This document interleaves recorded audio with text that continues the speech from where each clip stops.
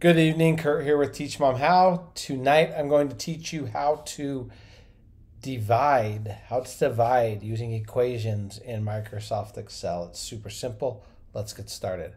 Okay, so choose the cell where you want to do the equation or the formula. You click the equal sign, then you do a parentheses, and then you choose the value you'd like to divide from, then click the divide symbol on your keyboard.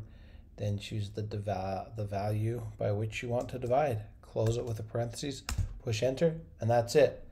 What I just did was I did B5 divided by A5 equals 100. 400 divided by 4 equals 100. Want to see it one more time? Here we go. Equals. Choose the value, divide by the other value. Now this can be really useful when doing what's it called? Percentages. Sorry, I couldn't think of the word. So equals 9 divided by 900 is 0.01. Or if I select this and come up here and search format and choose accounting formats, more accounting formats, choose percentage, click OK.